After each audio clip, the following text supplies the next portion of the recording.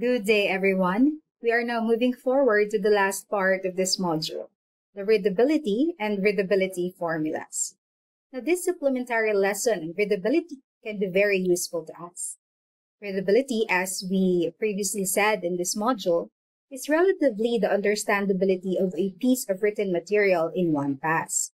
Simply put, a written material can be readable if a person is able to understand it in just one reading. However, beyond that practical measure, there are also formulas invented in order to calculate the readability of written materials.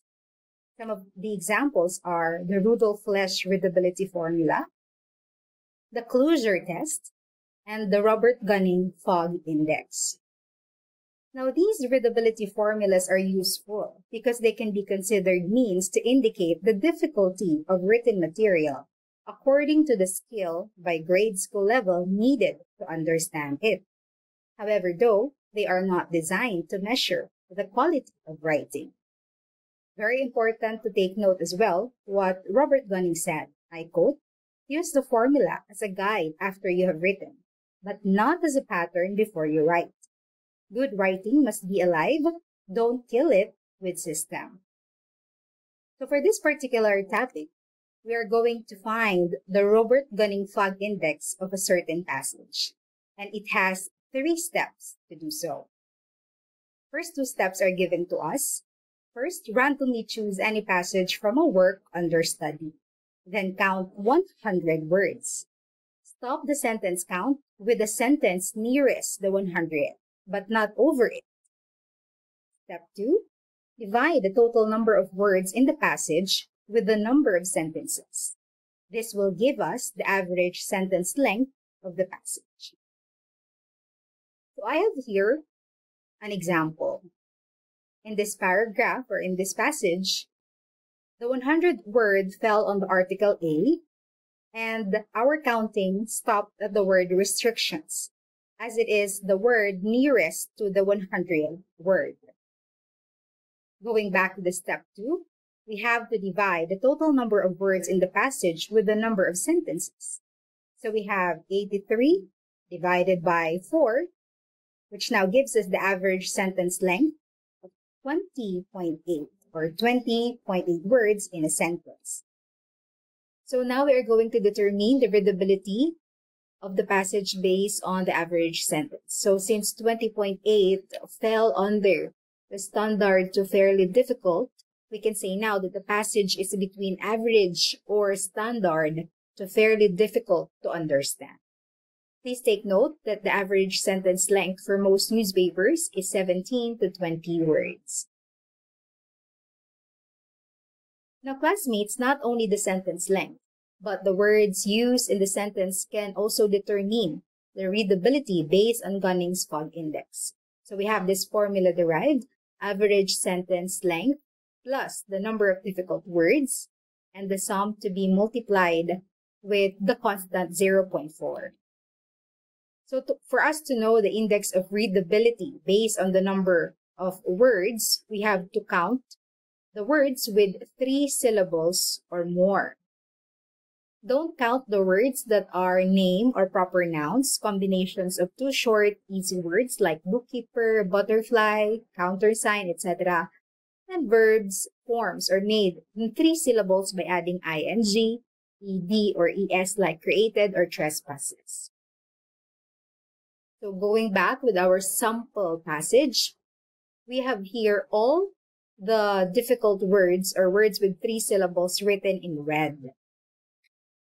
So we have here a list of 8 difficult words. So to further with the Gunning Fogg index step 3, we have to add the average sentence length and the total number of difficult words, then multiply the sum by 0.4. So we have 20.8 average sentence length plus 8 difficult words, and again, the sum to be multiplied with 0.4. That will give us now an index of 11.52. So for us to determine the readability of this passage through this Fogg index table, we can determine that 11.52 fell under fairly to understand by high school senior students and high school junior students. Therefore, this passage or this material is fairly easy to read and understand by some high school students. So, it's not that bad. So moving forward, I would also like to share with you what Brian Scott said in his article on the application of Gunning Fag Index in different sectors. In education, the Fag Index helps tailor learning materials to students. It ensures texts suit their comprehension levels. Teachers, therefore, find it an invaluable ally. They can choose books and design lessons that are just challenging enough. Journalists, too, find the Fag Index useful. It guides them to write articles that their readers can grasp. It nudges them to simplify sentences and choose simpler words. Businesses or businessmen and women also benefit from the Fag Index. It helps them craft clear and concise messages.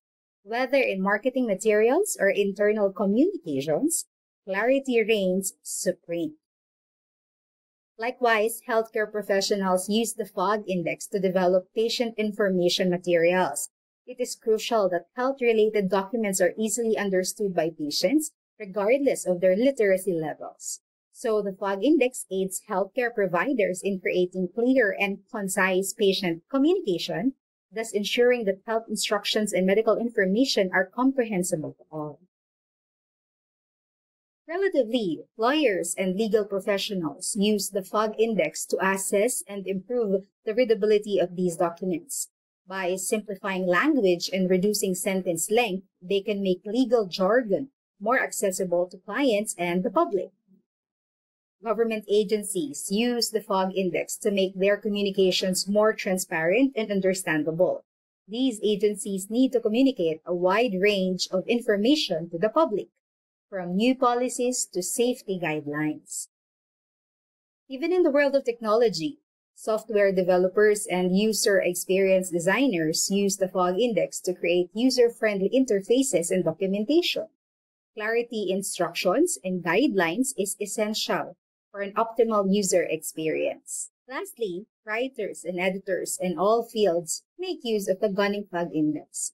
Whether they're crafting a novel, editing an article, or producing content for a website, they turn to the Fag Index as a way to gauge and adjust the readability of their work.